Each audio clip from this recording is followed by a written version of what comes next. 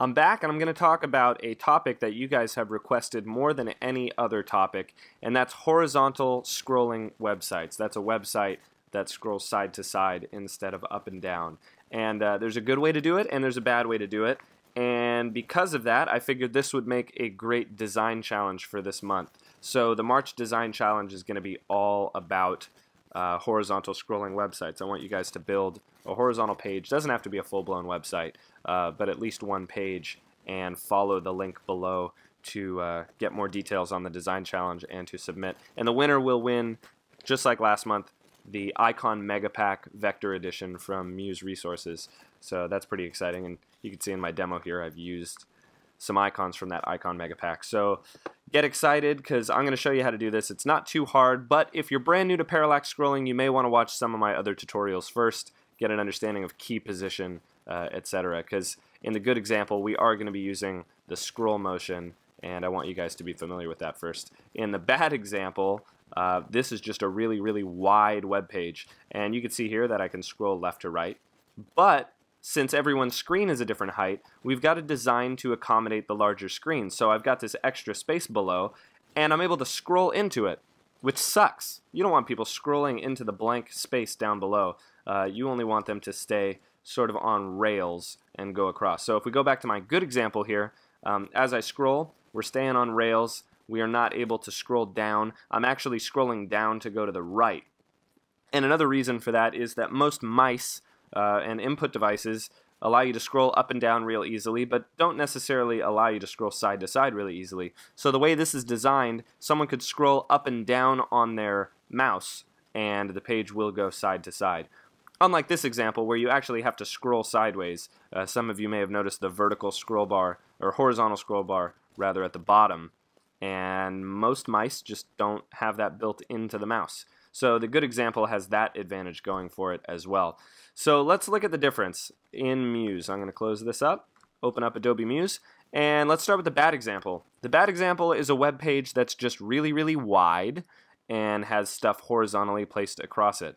This is the more literal example of a horizontal website, but it's the old school, lame way to do it. I do not recommend building a horizontal web page this way.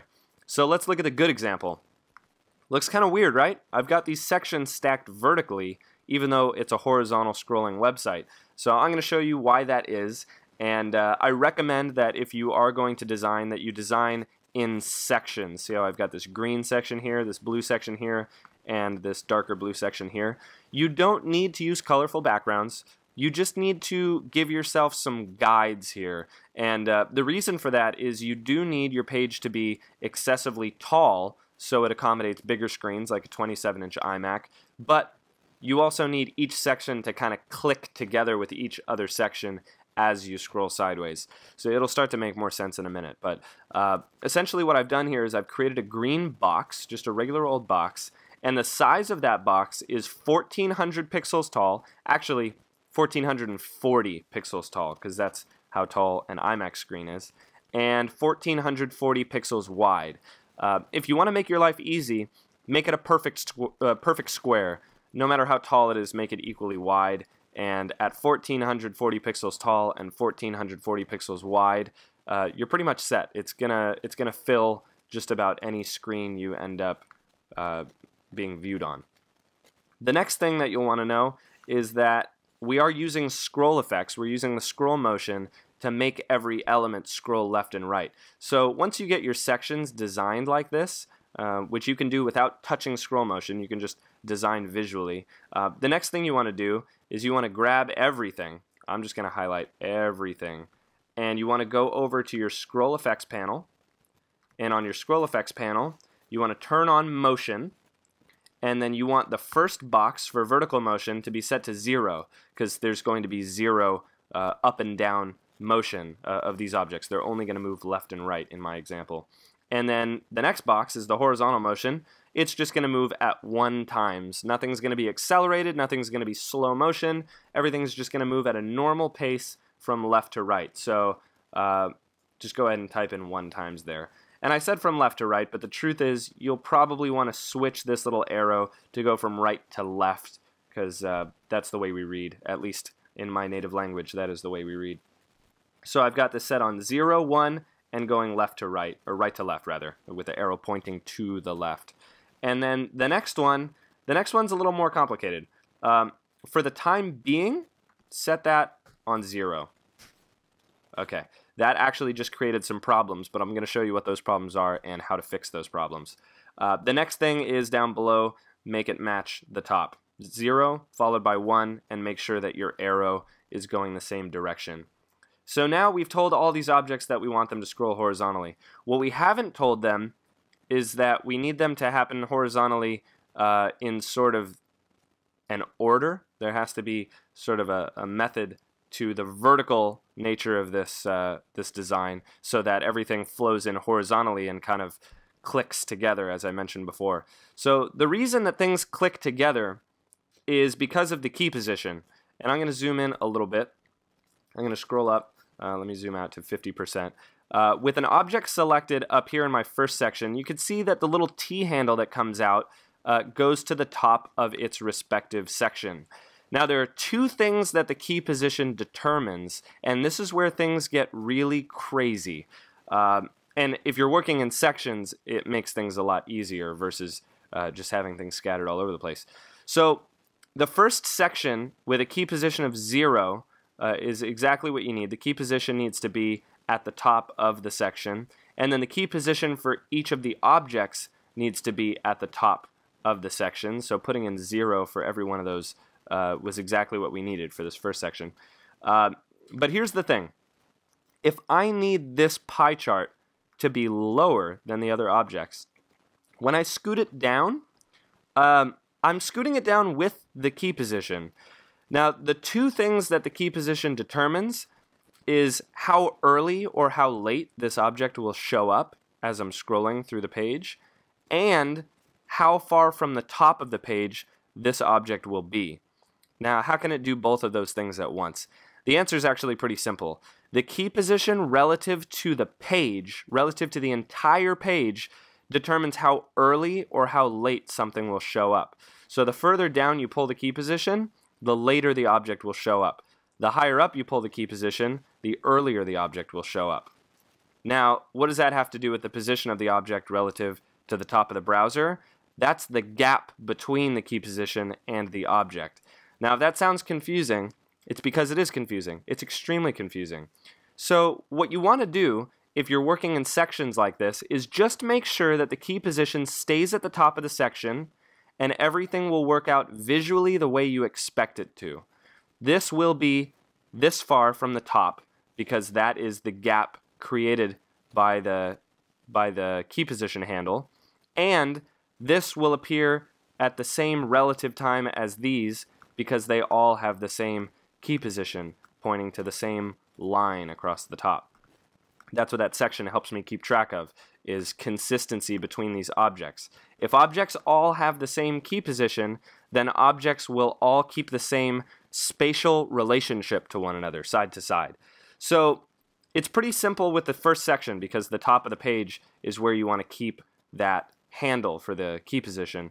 It's a little bit different with the second and third and fourth sections.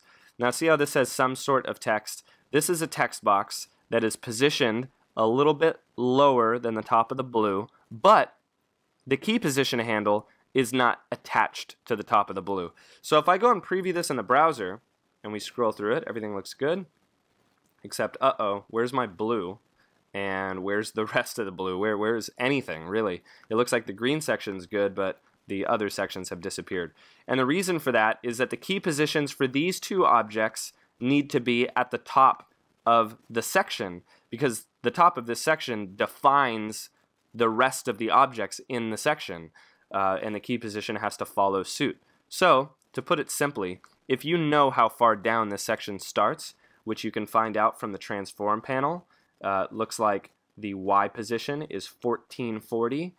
If the Y position of the top of this section is 1440, then the key position also has to be 1440 for every object in the section. So I'm going to highlight both of these. I'm going to go back to scroll effects, and I'm going to set my key position to 1440. There we go. Then I'm going to go to the next section, and I'm going to click on the background block, that big dark blue box, and I'm going to look at where that starts, and it looks like the Y position of that is 2880. So I got to remember that for a moment, highlight all this stuff, and set its key position to 2880. So I'm basically saying all of the things in this section I would like to be positioned relative to the top of this box and to be positioned relative to one another in exactly the same way that I see them here in design view. So that's what that accomplishes, having that keyframe in the same position.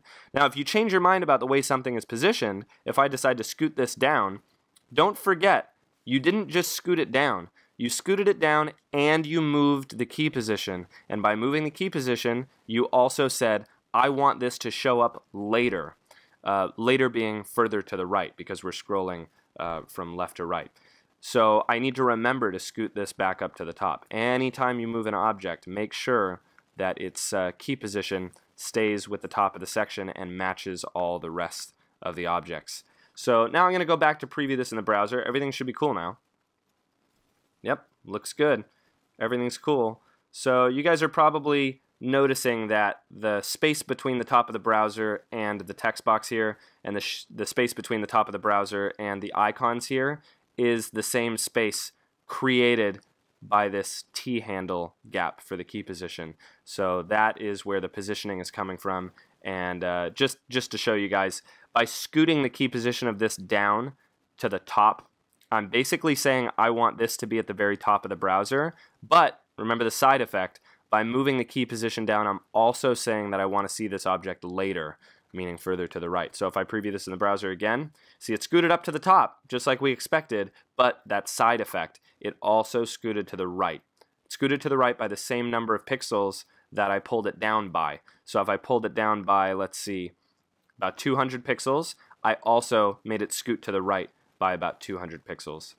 So with all that, I know that's all pretty crazy stuff. I would like to show you how easy it is to now change the speed of things and make it more interesting. I can click on this guy down here, and without touching the key position, I'm just going to change the speed that it moves, and I'm going to change it both here at the top and here at the bottom. And only the horizontal one. We're not changing the vertical scroll speed here. So I'm just going to change the horizontal scroll speed of this guy to, let's say, 0.5. And you got to change it in both places if you want it to keep going the same speed. This guy here, I'll leave it at 1. And then this guy here, I will double it to 2 times. And that's just for the horizontal again. And when I preview it in the browser, as I come through, scrolling down, scrolling down, scrolling down, see, when an object goes at half speed, it shows up sooner. But it all comes together when you reach the point at which things are centered. When you get to the point that things are centered, they all line up with one another, and then as I keep going, they all kind of fly out together. So you can really do a lot of cool stuff with this. You can also make a big mess. You can also have a huge headache. If you're not into putting backgrounds in here, you can create these big boxes. Again, 1440 by 1440 yields the best result, and make sure they're centered up on the page. You can see here my page, this is centered up on that page. And I also got rid of the gap at the top of the page. I have my page top dragged all the way up so I don't have any extra gap. But by creating these blocks for myself, I'm sort of creating a template that I can stay within, and by creating that template, I'm taking a lot of the guesswork out. But if you do want to get rid of these and you want to make sure that you're not slipping around on accident with your little T handles here, what you can do is grab the ruler at the top and drag in a guide, and you could drag those guides in where your boxes meet one another. And by doing that, I could now delete the boxes, and when I delete the boxes, I still have my guides, so I can still make sure that all my T handles line up with those guides. So the boxes are optional. They're really just a design element that I decided to use in my example. But if you guys like this tutorial, please subscribe. I hope to see a lot of really cool submissions for the design challenge. And again, I'll put an annotation in here so you guys have a link to submit your entries to the design challenge. And hopefully you'll win that icon mega pack. You guys can see that I have it installed over here. It's pretty sweet. A lot of good stuff in this icon mega pack. So good luck with the competition. If you haven't subscribed, please subscribe already. It is also a requirement to win the design mega pack. So subscribe and let's see what you guys come up with. I'll be posting the winner on Facebook. And with your permission, I will be posting your winning entry as well. So make it good. Hopefully the rest of the world will see it. All right, guys. See you soon.